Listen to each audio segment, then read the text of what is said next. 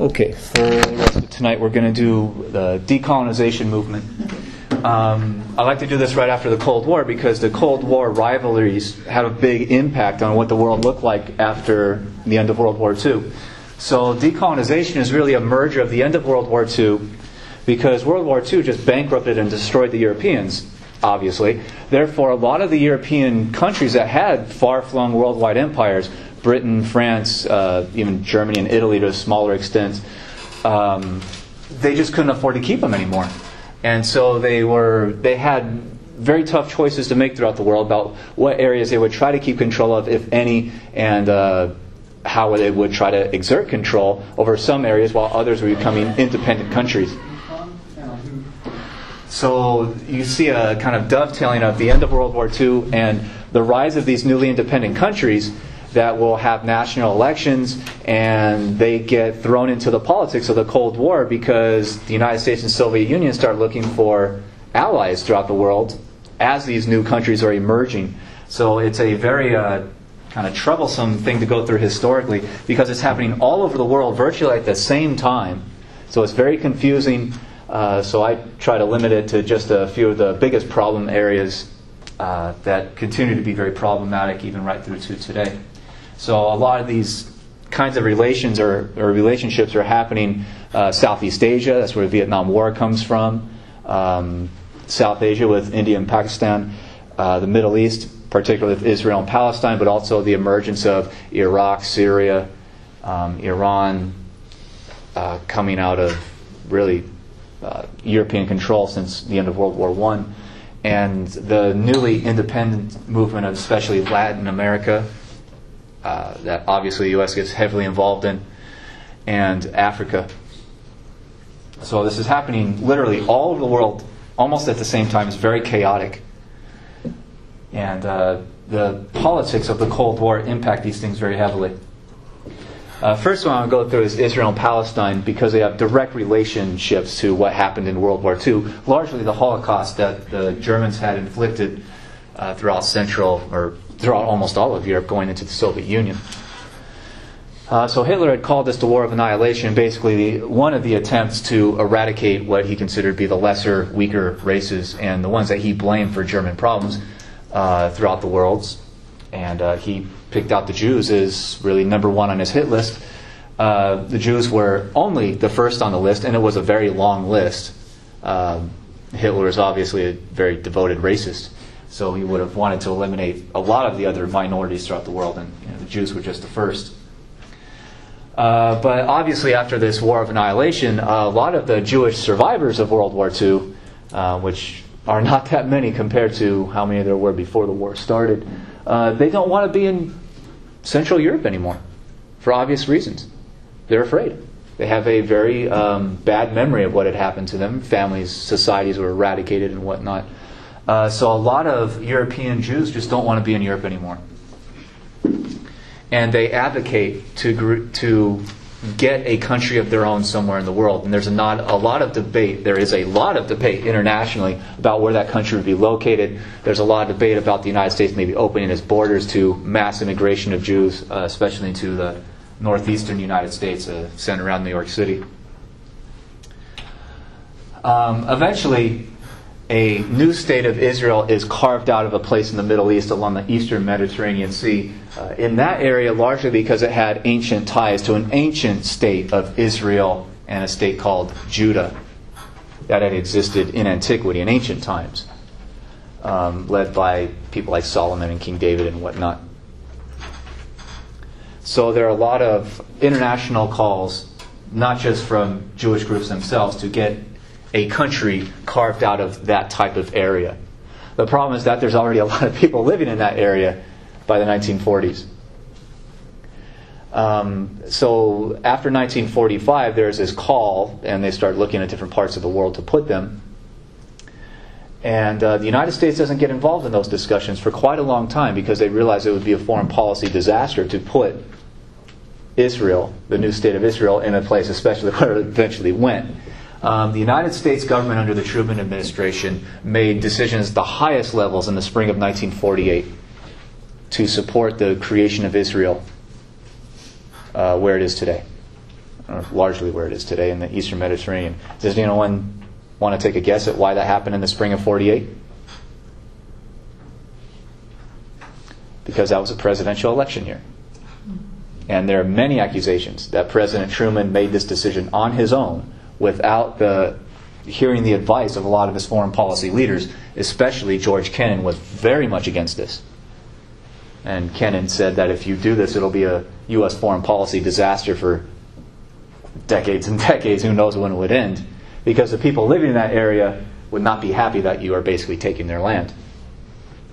So Israel is put into place in 1948.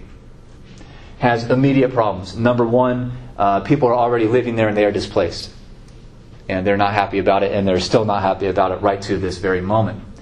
The eventual population in original Israel is only 1/3 Jewish. So even all the European Jews who moved into this area and a lot of international Jews who moved into the area, they still only make up about 1/3 of the population of Israel itself.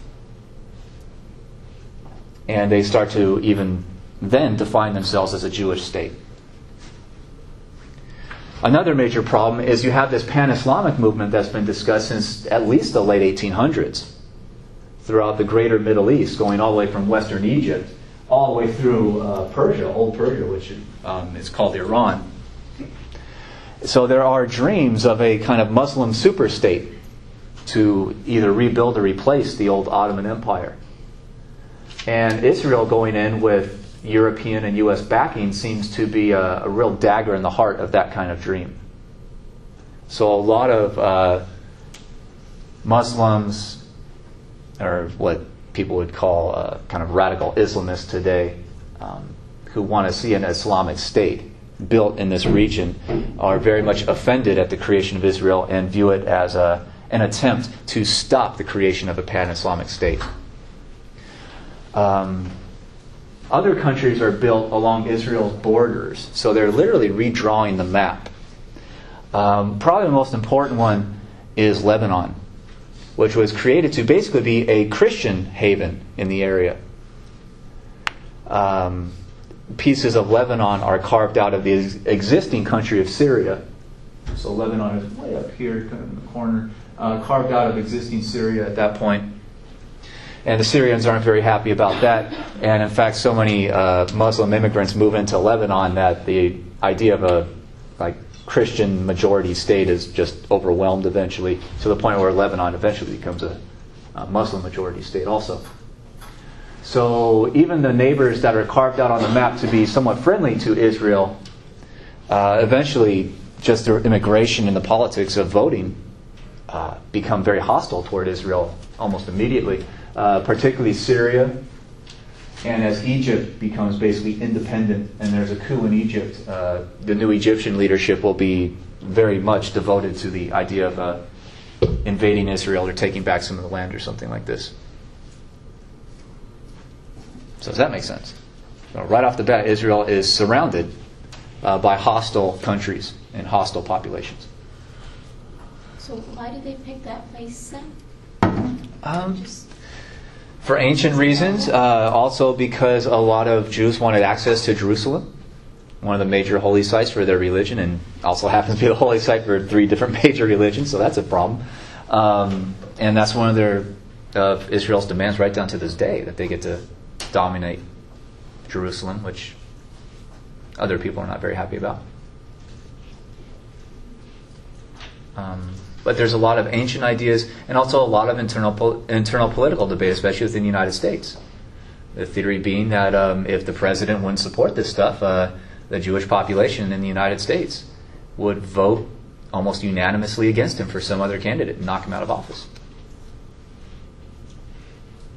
So there's a lot of internal political dialogue, and there's a lot of sympathy for the Jewish population after World War II for obvious reasons, right? Just as there is today. Okay. Very quickly after the creation of Israel, there is a coup in 1952 in Egypt. The Egyptian government up to 1952 was the same old holdovers, basically a royal family that had been in place since the wake of Napoleon. And one after another, that royal family had ruled Egypt as basically an autonomous government, an independent government. They were very pro-Western for a long time, and a lot of the Egyptian population had had enough of it. And there was literally a military coup against that monarchy, what had become a monarchy by that time. There's struggle for power within Egypt for a couple years until eventually a military leader named Colonel Nasser takes control. And Nasser will basically rule Egypt in a lot of ways that are reminiscent of dictatorship until he dies in 1970. Nasser is one of these pan-Muslim state types of advocates. And immediately when he gets into power, he starts talking about that internationally. He wants to unite Muslim-dominated countries into one kind of super state, and views the existence of Israel as a major roadblock in that plan. And he looks to unify support amongst Israel's neighbors to do something about that. Another thing that Nasser does, he's talking a lot right when he gets into office.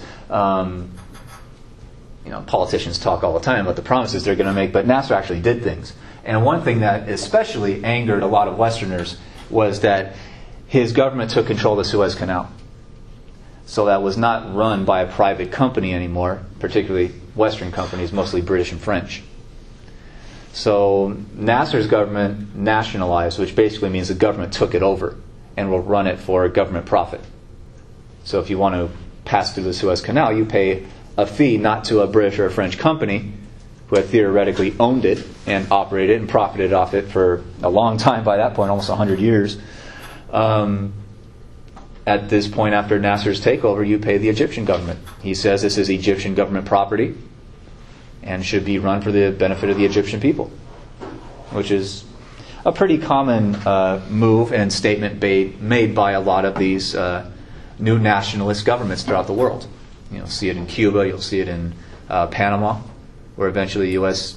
gives over control of the Panama Canal to the Panamanian government, which is a big controversial thing in the United States. But it's pretty common types of stuff throughout much of the world.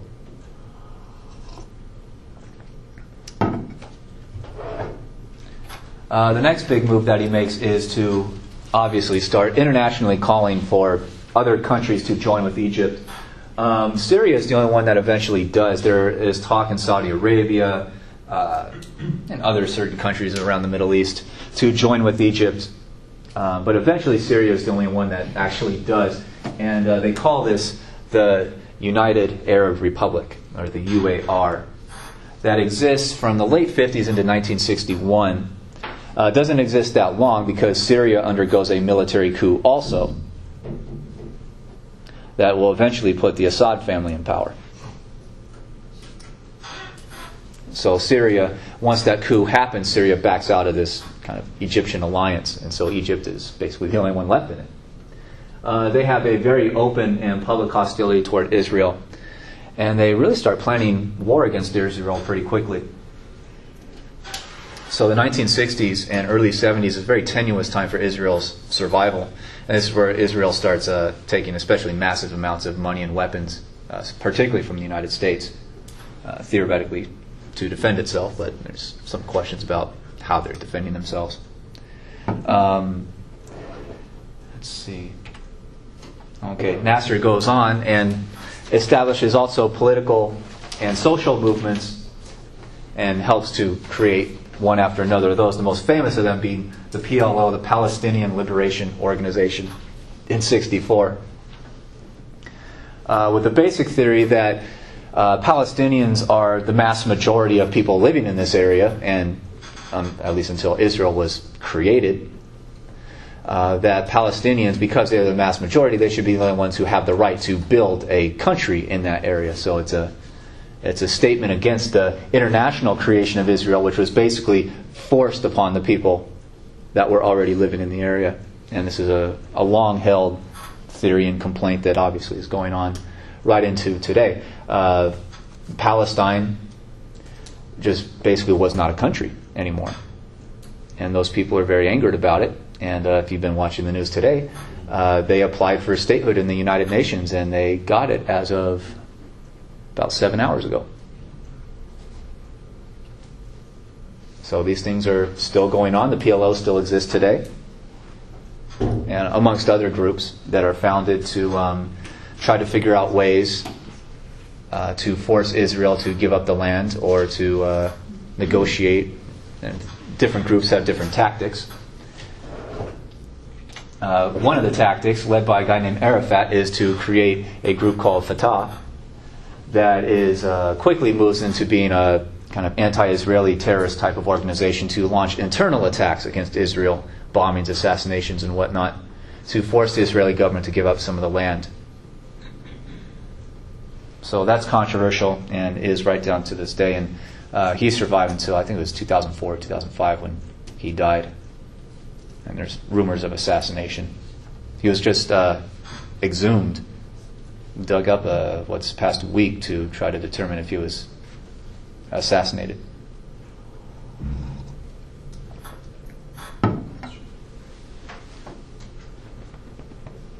And there's other groups that get founded over time. Hamas, which has been in the news obviously today, has a lot of political support from the Palestinians. Iran eventually founds Hezbollah, which becomes basically another terrorist type of organization, which also has a political arm, specifically in Lebanon right now. The Hezbollah kind of political party is basically in charge. They've won democratic elections in Lebanon, which countries like the United States and Israel are not very happy about. In early 1967, Nasser, the leader of Egypt, threatened to blockade the Gulf of Aqaba, which is down here, which is on the border of Egypt's land in Sinai. This area here is known as the Sinai Peninsula, which is largely kind of uninhabitable desert for the most part. But he did this because Israel only has one southern port right there on the tip of the Gulf. So Nasser said that he was going to blockade the Gulf in order to force an economic embargo basically against Israel and hurt their economy so that they'd be forced to get back some of the land.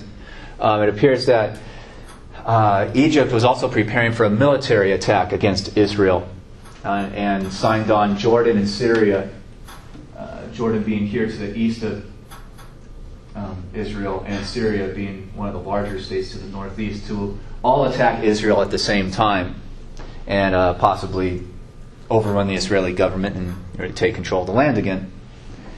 Israeli spy network understood that this was going on, so Israel actually launched a preemptive attack in what becomes known as the Six-Day War of 1967. That was very successful. Basically an Air Force attack that bombed Nasser's Air Force and a lot of his army before it could move, and also forced Syria and Jordan to give up very quickly, literally within a week. And the Israeli army went forth and occupied Egyptian lands, Jordanian lands, and an area known as the Gaza Strip. Also took some defensive territory, good defensive land from Syria known as the Golan Heights. And this is very controversial because this is the Israeli government growing its land holdings at the point of a gun. So this is territorial growth, not through diplomacy or buying land, but just through straight military conquest. They eventually decide to give the Sinai back to Egypt, but they continue occupying the Gaza Strip, named after the city of Gaza, to this day, and a lot of parts of what has become known as the West Bank. And it's called the West Bank because of the Jordan River. So it's literally the kind of west bank of the river, which kind of surrounds Jerusalem. And that's where you see, specifically up to today, the Israeli government has been building settlements for Israeli citizens to go live in order to really just occupy and dominate the area so that they would never, they claim would never be capable of giving it back because there's too many Israeli people living there. And that's where you see, specifically in the negotiations between Palestinians, Jordanians, and Israel and Egypt, these talked about Israeli settlements in the West Bank. That's the area they're talking about. So that's controversial also to this day, and the source of a lot of hostility. And there's major problems, especially over the division of Jerusalem. There have been calls for it to be labeled basically an international city, that no group gets to dominate. It should be open to anyone who wants to travel there. But Israel and the Palestinians say that when they especially the Palestinians, when they say they want to formulate their own actual country, that they want Jerusalem to be their capital. So that's a point of major contention and has been really going on almost ever since. And Israel has fought several more wars against its neighbors in order to at least keep the lands that they've dominated, if not to extend their holdings. Nasser died in 1970, and his vice president, Anwar Sadat, came into power. Sadat is basically continuing. He would continue Nasser's foreign policy, especially against Israel. Sadat plans his own war against Israel. So Sadat is another believer in this pan-Arab type of state, the super state. Launches his own war led by Egypt against Israel in 1973 that can be known as the Yom Kippur War. Again, a pretty short military conflict that Israel defended itself and was humiliating to the Egyptians. And after that war, it appears that especially the Egyptian and Israeli leaderships were willing to try to negotiate some kind of long-term settlement, because there are bombings, assassinations, threat of war that is just ongoing for years and years and years. And at this point, especially with U.S. backing of Israel, that it just didn't appear like either side was really going to be able to defeat the other. Then you get the assassinations of Olympic athletes in one of the Olympics of Munich in Germany in the 1970s. That was an international outrage. So that seemed to be a motivator for the leaders of especially Egypt and Israel to create some kind of peace agreement. The agreement is very tenuous. It's very complex. So the eventual agreement that U.S. President Carter negotiates between the two is literally a laundry list of different steps, one by one, that have to be taken to create a long-term peace. And it's basically the Egyptians give up on one side, they give up a demand, and then the Israelis give up something else, and then it goes to the next level and the next level, and it goes down, down, down. You're supposed to go down this giant checklist. And at the end of the checklist, you're supposed to get a long-term peace between the two. That's why it's called the roadmap to peace. It's literally this long and winding document. The problem is that each side, right to this day, accuses the other of not fulfilling their side of the bargain. Like, we gave up our side to start, and then you didn't budge on what you were supposed to do. And those accusations are flung right down to this very minute, back and forth between Egyptian, Palestinian, and Israeli leaders. So they created a checklist and then basically haven't followed it very much ever since.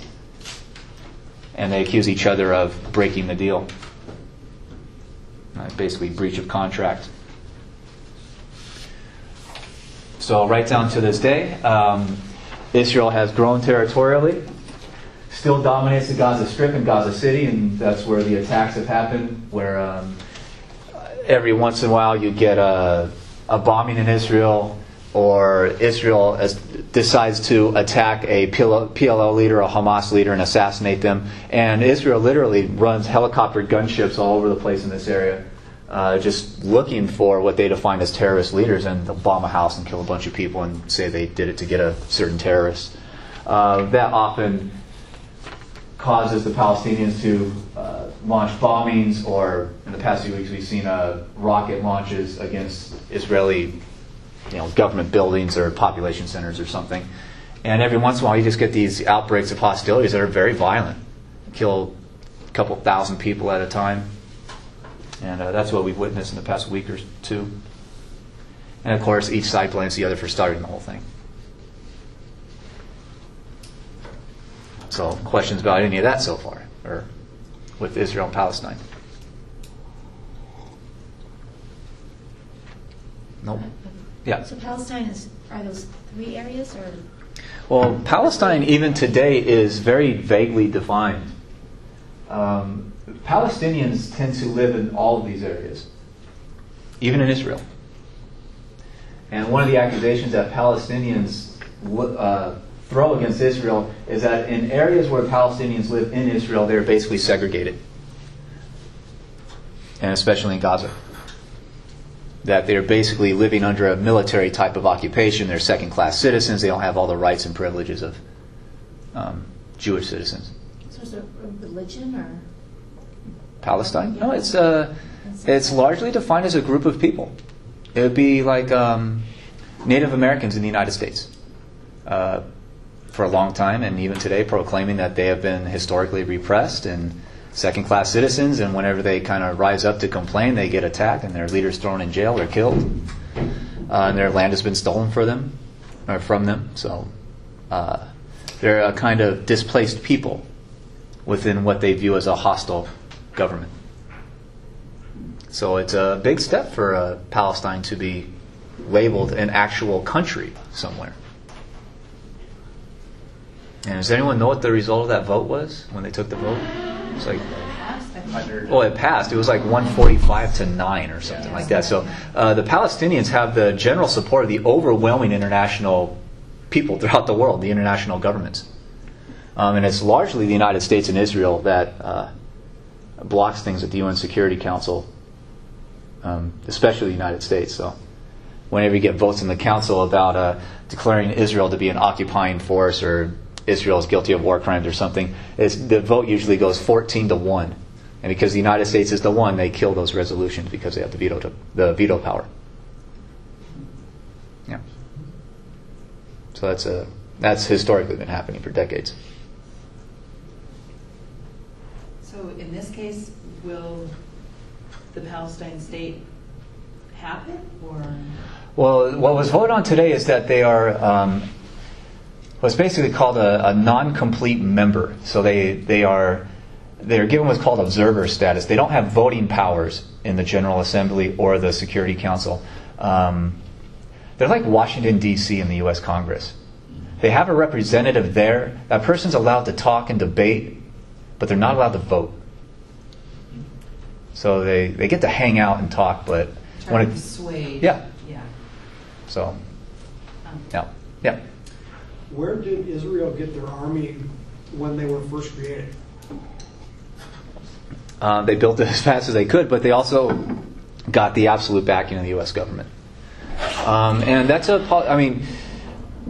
Israel won't admit to it. They're the only country in the world that we know of that has nuclear weapons but won't say it.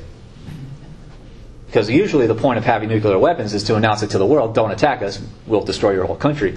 But there are a lot of suspicions that are borne out by a lot of evidence that the United States gave Israel nuclear weapons. And even to this day, Israel does not make its own helicopters. They basically take U.S. helicopters and repaint them and then fly them around. So that's why you see in the news a lot of U.S. companies are boycotted against throughout the world because they make the weapons for Israel. And one of them is the Caterpillar company that makes these bulldozers that literally go through and level Palestinian homes and build Jewish colonies basically in their place. So there's a big international movement to boycott Caterpillar. That's pretty common. It's just stuff that you don't usually hear about on U.S. news like CNN or anything.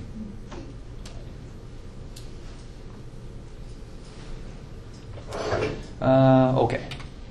Now, going to India and Pakistan.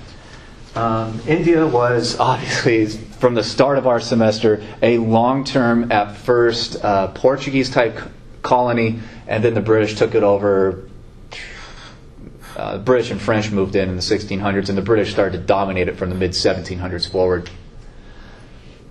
So, for about 200 years, give or take, until the end of World War II, India was a British colony entirely. And they ruled it with a heavy hand.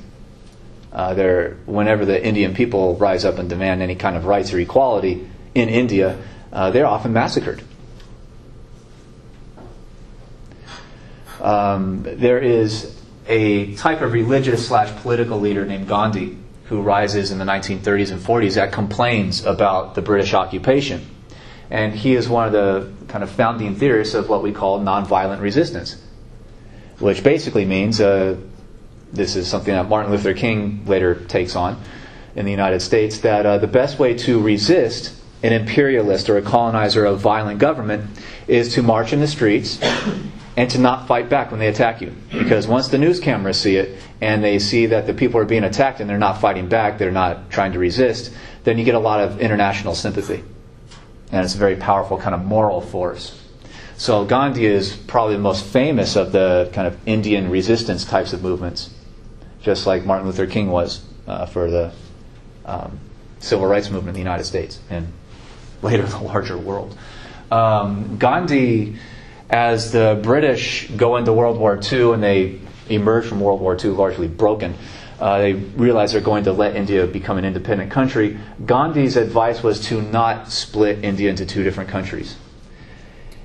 What we define as India today as a Hindu-majority country, there is an area north of it that has become known as Pakistan, which is, and has historically been, ever since about the 1200s, a Muslim-dominated population. And Gandhi's message was to not split those people apart. His message was not very well liked, especially by a lot of the religious extremists, so they assassinated him right at the point where India and Pakistan are becoming independent. So the major kind of national leader, who probably could have been the national leader of India, is basically taken out of the equation right at the point of independence. So right as Israel is moving toward being created, you get another major building conflict that becomes also a type of religious conflict also. And at giving this area independence, the British did decide to split what had been historically only India up to that point into Pakistan and India. Pakistan being the Muslim-dominated, India being the Hindu-dominated populations. There is a mixture in the north, an area called Kashmir.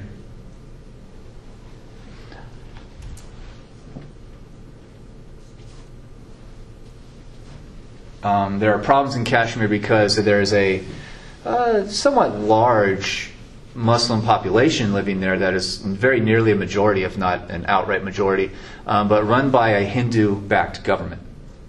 So there are problems right off the bat there. And India and Pakistan will fight each other over Kashmir, and is still disputed territory to this day that has, even in recent years, threatened war between the two. The rising Indian politician is named Nehru. He was a follower and a friend of Gandhi, more of a politician, though, than a religious leader. He was a lawyer, was involved in the kind of independence movement right off the bat, so was a famous Indian politician going pretty far back. He, in the first Indian free elections, he and his party go into power, so he becomes the prime minister. His foreign policy is, number one, to occupy Kashmir and take control of it. That will is immediately a conflict with Pakistan, and will eventually lead to open war between the two countries in 1965. So there's a long-term mutual hostility between the two. That becomes even more dangerous when India gets nuclear weapons, and then Pakistan does in the 1990s. And they both raise secret commando kinds of groups to go into each other's countries and launch bombings or assassinations or attacks. And you've seen that continue. Even 4 years ago, there was a big attack in Mumbai, where basically what is believed to be Pakistani kind of CIA-type groups, backed terrorists, went in and basically shot up hotels and killed a lot of people. And then virtually all killed themselves before they could be caught, so they couldn't talk. You couldn't tell who gave the order to do this or where they got their training or supplies or support. Outside of Kashmir, Nehru's general foreign policy is independence. And this worried, especially the United States. Nehru does not want to get involved in the Cold War. He doesn't want to take support of either side. He wants India to be independent, to stay outside of the Cold War. Which, of course, the Soviets and the Americans view as suspicious. Right? Why don't you want to join our side? We're the future of human freedom and whatnot. And also worried both sides, especially the Americans, because he set what some commentators have called the problem of a good example. That these newly emerging countries, through decolonization, could be independent of both the U.S. and the Soviet Union in this era of Cold War. That they could make their third way. And Nehru wanted to lead these so-called third world countries that are becoming newly independent, having their own governments. He wants to be a leader of them internationally to create basically a third grouping for international prominence.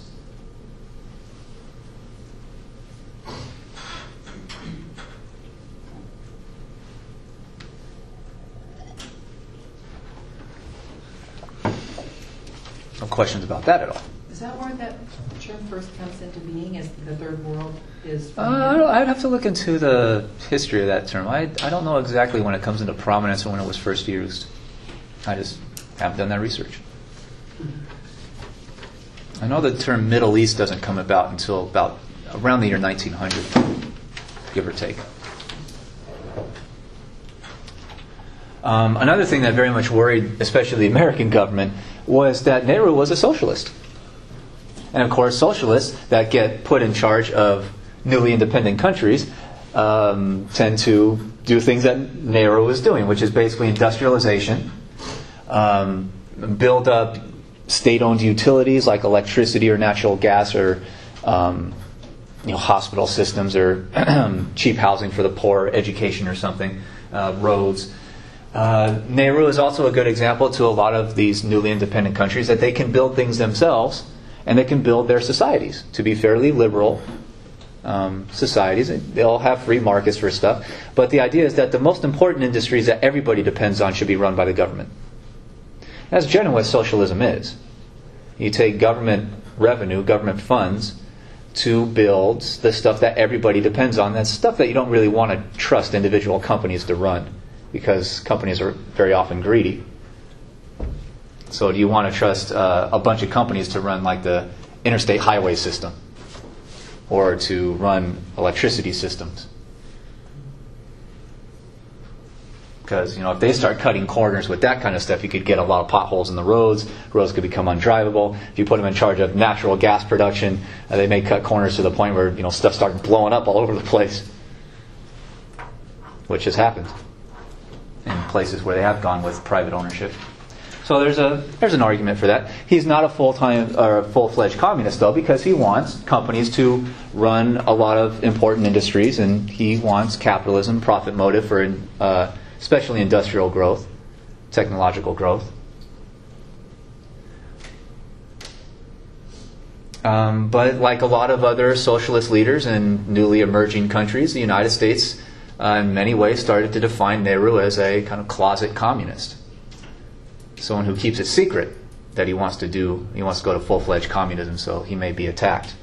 The United States eventually never really sought to remove him as much as other leaders in the world that were, in the U.S. estimation, closer to communism, or say more communistic, or closer to the Moscow line, or something like that. Gandhi sticks around until 1965, or not Gandhi, Nehru. His daughter, Indira Gandhi, no relation to the original Gandhi, but it's just her name, becomes prime minister in 1966. She's assassinated in 1984, largely continuing his policies, assassinated by a basically religious extremist. Then her son, Nehru's grandson, Rajiv Gandhi, goes into office almost immediately after his mother's assassination, and he sticks in office until he is assassinated in 1991. So you have literally 4 decades, give or take, of the Nehru family in charge of Indian politics. and they largely rebuilt India in a lot of ways. It has a lot of problems even today with mass inequality. They have a gigantic population. It's described as the largest democracy in the world. They are a democratic government. They have voting rights and whatnot. They have a parliament and a prime minister system. But a gigantic amount of the Indian people are still living in poverty today. So they have all the types of corruptions and whatnot of democratic systems in other places, where rich people invest in campaigns and therefore basically dominate the country.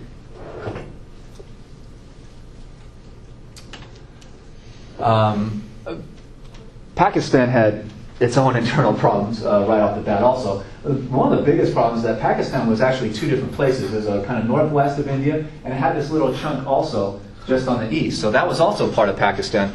It was called East Pakistan at the time. And very quickly there are problems between those two different groups because the major population, Pakistan today is the sixth largest population in the world, so a gigantic amount of people. The major amount of them are in the kind of northwest section, and different dialects are spoken in the eastern part. So there are different cultural connections, different languages. And when the major part of Pakistan tried to enforce its kind of religious systems and especially its language systems on the east, you get a rebellion in the east that eventually leads to the creation of an independent country called Bangladesh. So that's how that rises. Pakistan has a lot of other internal problems, especially with democracy. Pakistan had a fairly democratic type of government up until 1950s or so, when a military coup was implemented. And then it goes back and forth between a democratically elected government and then another military coup.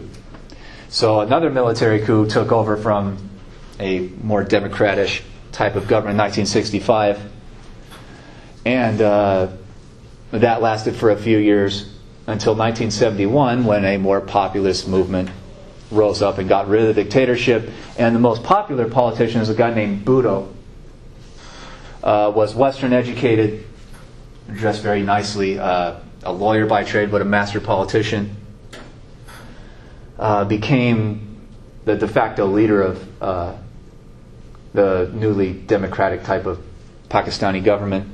Promised a whole lot of reforms, more civil rights, more education, a lot of the stuff that Nehru was really doing, which angered the military who had been kicked out of office. So they came back in 1976 in another coup, knocked him out of office and actually threw him in jail, and didn't trust him for the long term, so they ended up executing him. And that dictatorship would be in place until the late 80s. And it was a really rigid dictatorship. Also, killed anyone who disagreed, anyone who complained. So it's a Stalinist type of system, but not outright building a communist economy. It's more of just a dictatorship. But they're known for all kinds of atrocities and whatnot. One of Bhutto's children, one of his daughters, kind of took up his name. When he was executed, she went to, I believe it was England and then the United States to also be educated, went to college, became a politician in her own right in the 80s, and returned to Pakistan at the fall of the military government. So you're going to have the first elections in Pakistan in quite a long time. And she is a very famous person, also because she's a woman in a Muslim-dominated society. And in a society, specifically in Pakistan, where there's a lot of resistance to modernization, and especially a lot of resistance to allowing women into powerful positions. So she was controversial, had a massive amount of support within Pakistan, but there's also a very dedicated opposition movement against her. So her party actually wins the election. She becomes prime minister in 1988, is knocked out of office in 1990, and is forced to flee the country. Comes back in 93, wins another election, becomes prime minister again. And then accusations of corruption and basically stealing from the treasury are kind of announced against her and her husband in 97. So there's another military coup against her in 97 that creates another military government that dominated until 2006, 2007, when she officially announced that she would return and run for re-election, and her party was again very popular, and it looked like she was going to sweep into power again, and somebody assassinated her in December of 2007,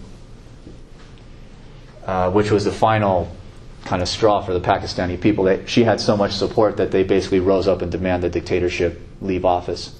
So the dictators are largely kicked out of office, and there's some debate over how much of a hand they still have in the Pakistani government today, especially their ISI, which is basically the CIA of their country. It's like a super secret organization within their military. There are accusations that that military group caused her assassination, and still debated and controversial today. And how democratic the Pakistani government is today, how much they actually have to respond to the will of their people and through voting and whatnot is still fairly up in the air. So a lot of accusations of voter fraud and whatnot. Her husband is, I believe, the current president of Pakistan, but even last summer, charges of corruption they were brought against him. They tried to impeach him and remove him from office. So there's a big controversy going on between the Supreme Court that seems to want to do these investigations, and he's getting rid of judges and whatnot, so it's still up in the air who's really going to survive this kind of political infighting. But Benazir Bhutto came to represent the schizophrenic nature of Pakistani politics, because she's in power and she's knocked out, comes back, knocked out, and eventually gotten rid of for good. So questions about that at all? There's several good documentaries, just not on her, but on Pakistan in general. And when you have a schizophrenic country like this that does not really appear to be very democratic, and you give them nuclear weapons, or you allow them to develop nuclear weapons, that becomes a major worry, especially for the United States. So questions about that at all? No. And that's where a lot of this really is today. Pakistan has also developed a group called the Taliban in the 1980s and 90s, meant to go into Afghanistan and dominate Afghanistan to try to bring it closer to Pakistan, but that went awry. Or the Taliban basically went into Afghanistan and tried to rule the place themselves. So got a slight drop in support from Pakistan, especially when the United States intervened after September 11th. So that's one of the major problems for the United States today is Pakistan is an official ally, but there are accusations that their secret spy agency is still directing the Taliban and supporting them, even against U.S. forces. So there's a big question. Does the U.S. still give Pakistan diplomatic cover, give them money and weapons to defend themselves, even when they're often using those weapons to fight against American troops in Afghanistan? That problem just hasn't been solved and doesn't appear to even be close to being solved. It's a giant conundrum for the United States. The other side of that being, if you allow that government to fall and the Pakistani people get to vote, maybe they'll vote in a group like Hezbollah or something and give them nuclear weapons. You take your risks. But, that's what happens when you play these international types of games. Okay, now going into Africa, try to do this really, really fast. The short story of Africa is that it had been dominated almost completely by European imperialism, as we saw up to about World War I or so. After World War II, again, the Europeans just couldn't afford to keep their empires, especially in Africa. Africa largely wasn't even all that profitable for them because the African people are so difficult to repress. So you get a giant amount of independence movements throughout the whole continent. And you can see most of these are located in the late 50s and 1960s, where a huge amount of the continent just very quickly becomes a series of independent governments. And this wasn't always peacefully. Especially the French tried to keep control of their colonies in Algeria and Morocco. And that inspired resistance movements in those areas that were labeled terrorist organizations, and that was one of the problems of French foreign policy in the 50s. How do you keep control of these areas? And eventually it's decided they couldn't. So there are mass bombings and attempts at assassinations throughout the area. One of the largest problems of African independence is that they have, by that point, lived with almost 100 years of European imperialism. The Europeans went in and basically tried to suck resources out of Africa and didn't seem to care very much for the development of the continent as any kind of industrial power, very much. The Europeans basically went in and built factories when it was useful for the Europeans and built railroads where it was useful for the Europeans and didn't seem to care much about really growing the African economy. So right down to this day, most Africans are still stuck in, still largely stuck in basically a 1700s unindustrialized economy. They're mostly farmers.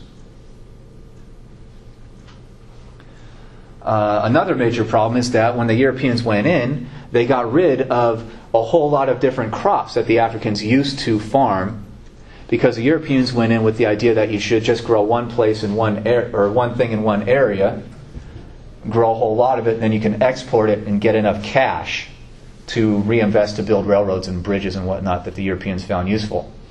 So a lot of the African economy, even the farming economy, has been decimated. They're just not growing a whole lot of different things.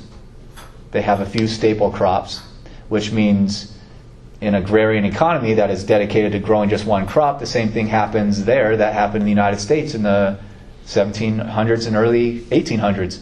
When you grow only cotton and the price of cotton goes down, your whole national economy can be destroyed.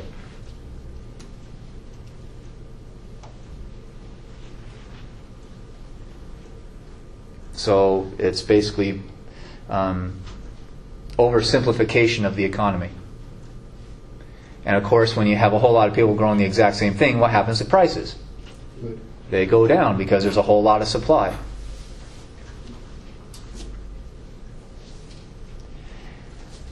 And there's a lot of debate raised about, did the Europeans do this on purpose in order to keep the African economy down, therefore keep the African people poor, weak, and powerless enough to dominate into the long-term future without having to have a military presence there. You basically rule them economically so that they can't really build much for themselves. And there's talk about European or American economic imperialism, not so much military anymore. And that's a common accusation throughout much of the world. You rule them with money and debt.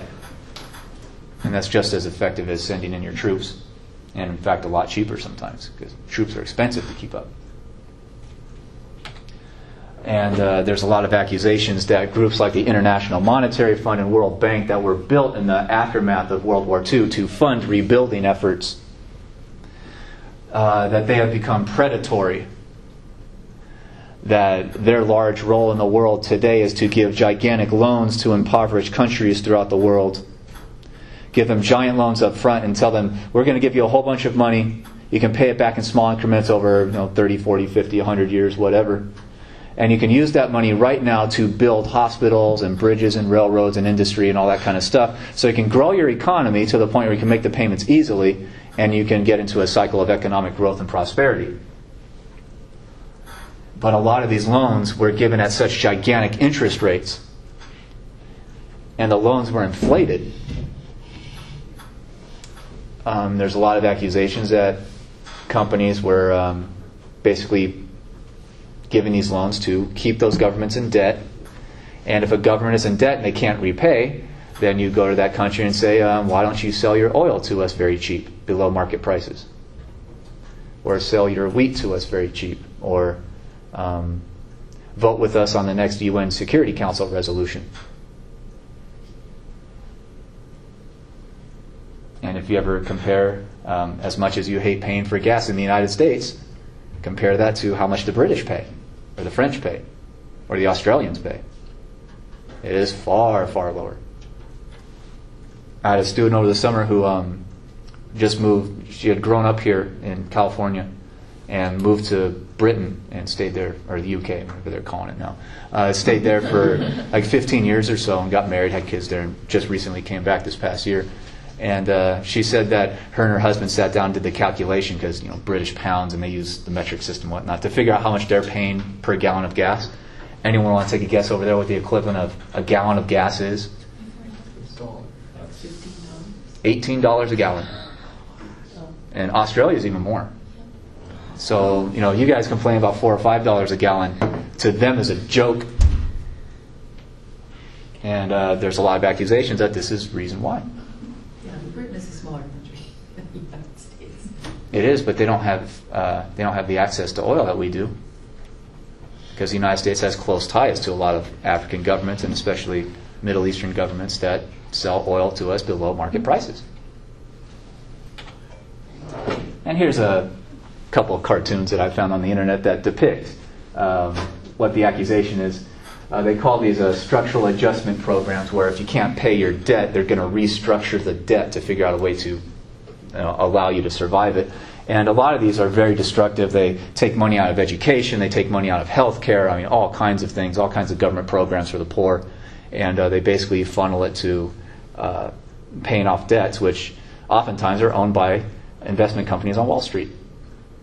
When you get these companies, even private individuals who own like the official government debt of Ghana or something.